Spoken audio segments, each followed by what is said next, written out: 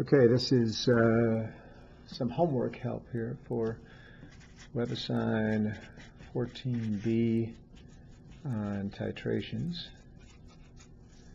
And there's only 6 problems on this, and we'll go through a couple of them pretty thoroughly, and then the other ones are similar enough to them that I think it should be fine.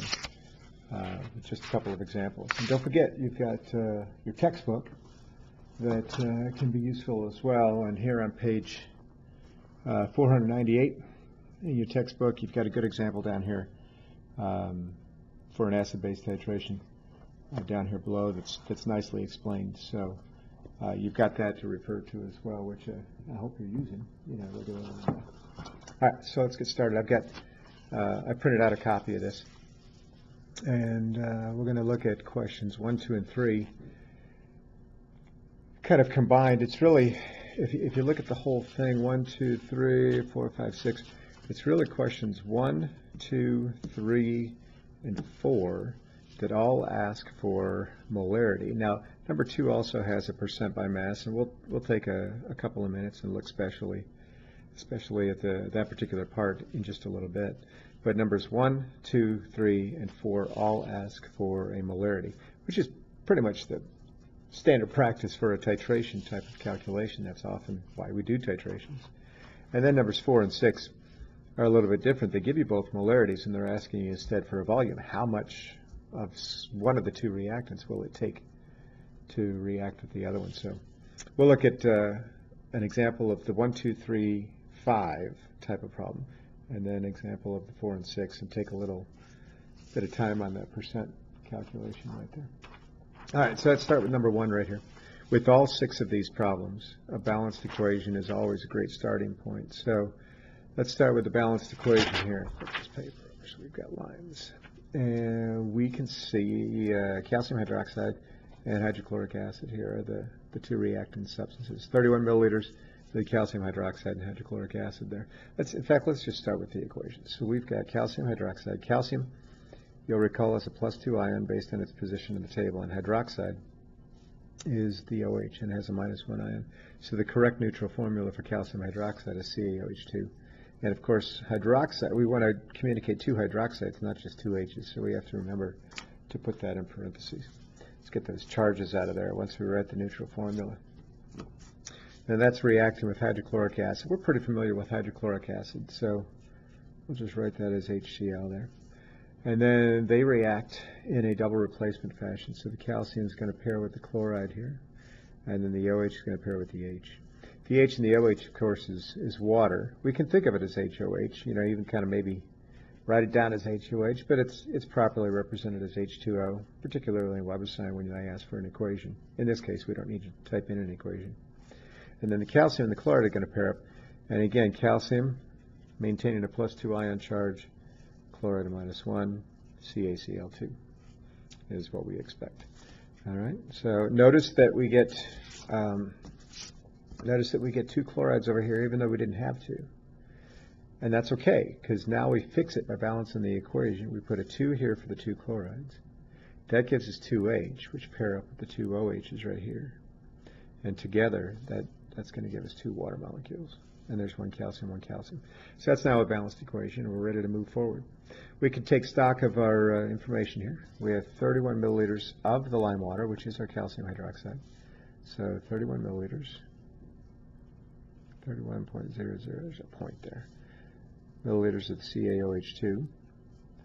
And then we have 13.1 milliliters of the HCl, 13.10 milliliters of the HCl, and we know its concentration is 0.162 molar HCl.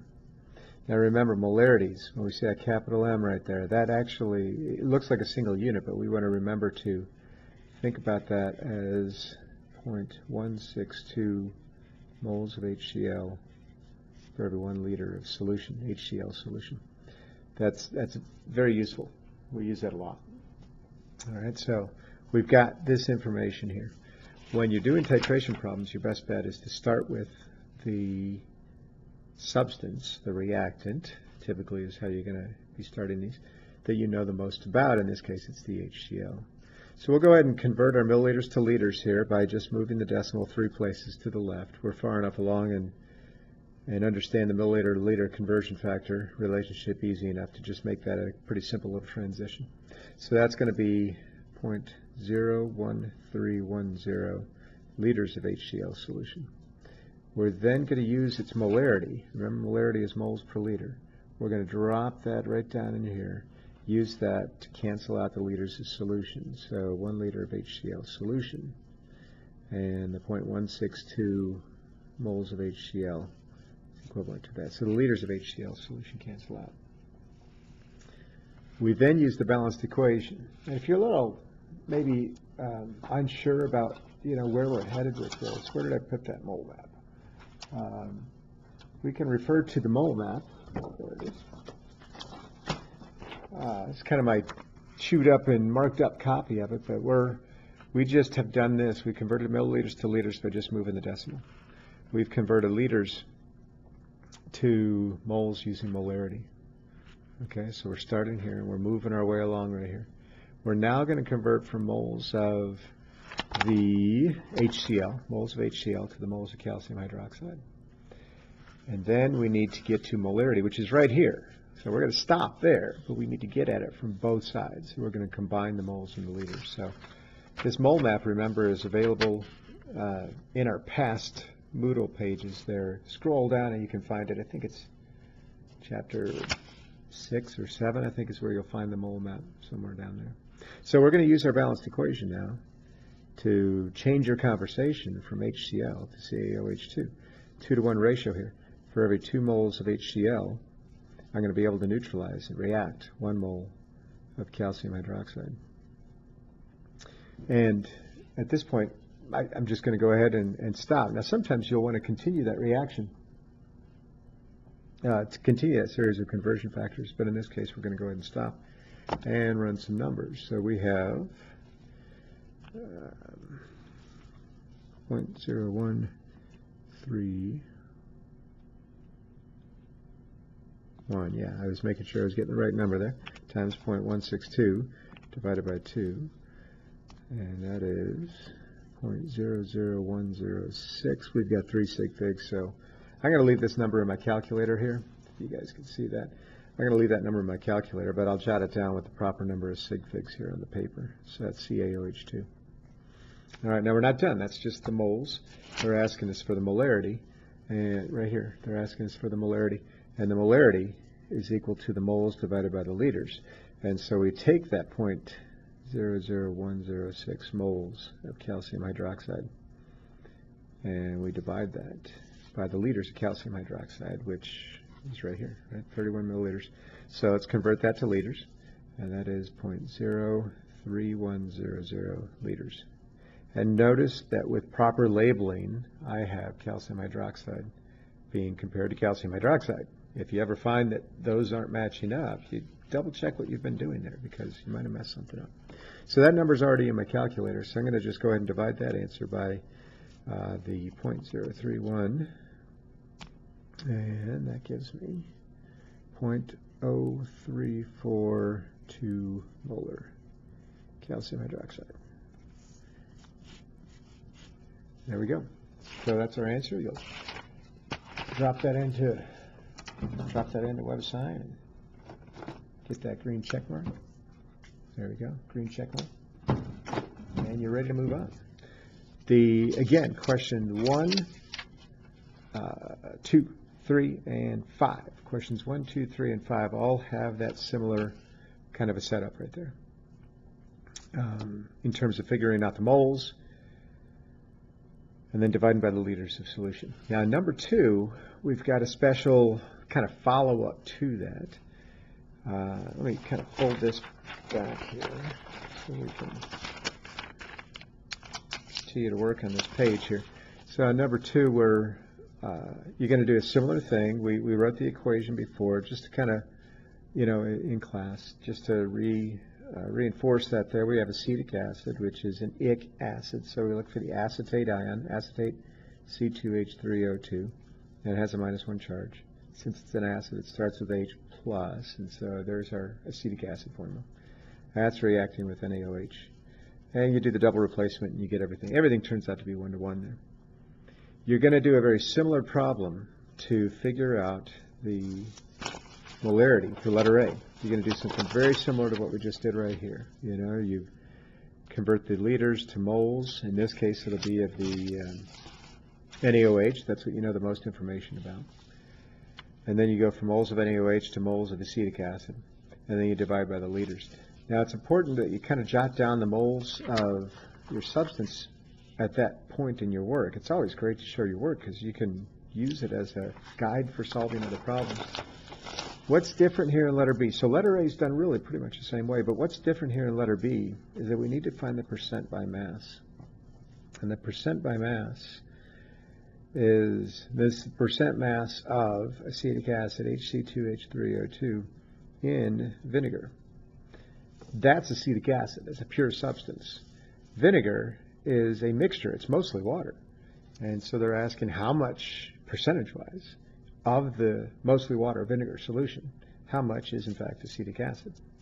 And so we need, because it's by mass, we need the grams of vinegar, HC2H3O2, and then we need the grams of the vinegar, the part over the whole, the solute over the solution.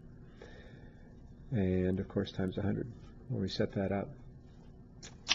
The grams of vinegar is probably the easier one. So we can kind of start there. The grams of vinegar, if you look, they have 5 milliliters of vinegar here.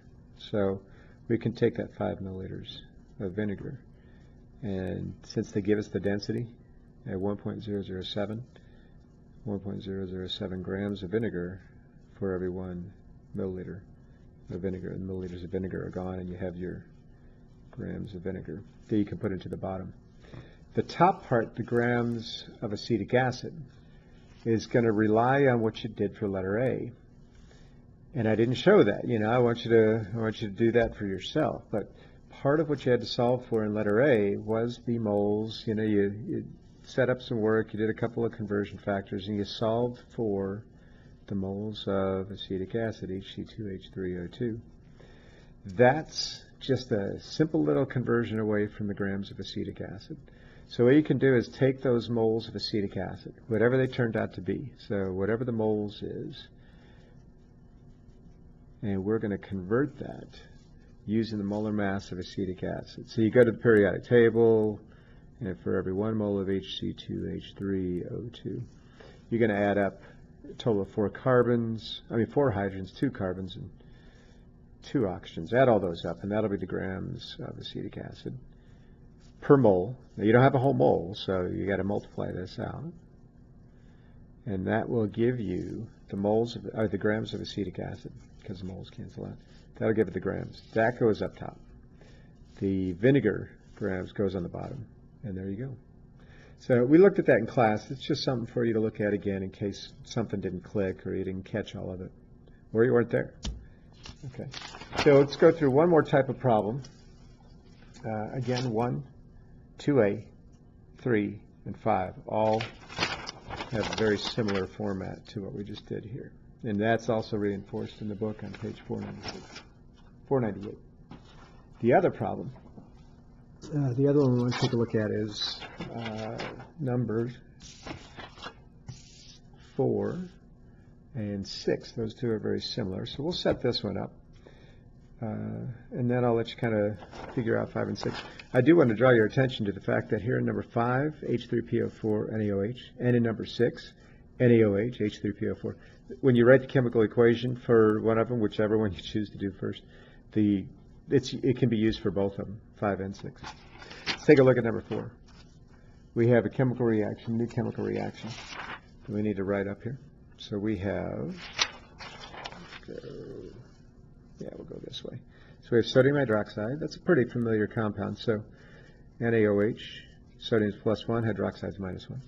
Sulfuric acid, it's an ic acid, which means that we are considering the sulfate ion. And if you don't have it memorized, you look it up on the ion list. It's SO4 and it has a 2- charge, which means that as an acid, with H's out in front considered to be +1s, that should be H2 SO4. And then by double replacement, we get a reaction of sodium paired with sulfate. So that's Na +1 ion, sulfate. minus 2 ions, that's Na2SO4, and then the H and the OH, that gives you H2O. Again, notice there's H2 here, but there's only one OH here. Pair it up the way that the charges should predict you would pair them up, not based on what you see over here. We can fix the numbers when we balance the equation. So we pair it up as HOH, H plus, OH minus, and we write it as H2O. And then we balance the equation by noticing that there's 2 sodiums, that's 2 sodiums. That also gives me 2 OHs. And with the 2 H's from here, then I've got my 2 waters. And then there's 1 sulfate and 1 sulfate. So there's our balanced equation. Let's kind of figure out, take stock in terms of our numbers here. We have a concentration of sodium hydroxide, that is 0.248 molar NaOH. We have a concentration and volume of sulfuric acid, so this is 0.220 molar H2SO4, and its volume is 30.52 milliliters of H2SO4. Remember the molars, the molarities here. Those are really split units, so this is the equivalent of thought bubble here, 0.220 moles of H2SO4 for every 1 liter of H2SO4 solution. And thought bubble over here, this is the equivalent of 0.248 moles of NaOH for every 1 liter of NaOH. All right, so that's what we have in terms of given information. They are asking for the number of milliliters of sodium hydroxide, so that's what we're trying to find. How much sodium hydroxide is it going to take? Starting again with the substance, the compound that you know the most about. We know the most about the H2SO4. This is a lovely conversion factor, so let's start with that. Starting with that as a conversion factor, sometimes you run into dead ends. We don't like dead ends. That's why we use maps, like mole maps, right? So we're going to start with that. Let's convert this to liters just by moving the decimal 3 places to the left. So that's 0.03052 liters of H2SO4. And we just split this up. That's why we like to think about that. Maybe even jot it down right from the beginning. Gives us a very clear indication of what might be our next step. So 0.220 moles of H2SO4 on top with the 1 liter of H2SO4 solution on the bottom so that the liter cancels out. We then use our balanced equation again to kind of reference our location, where we started, where we're going on a mole map. We started here with milliliters of H2SO4 and we just moved the decimal to get to liters of H2SO4. We've just used the molarity to get the moles of H2SO4. That's where we are right now.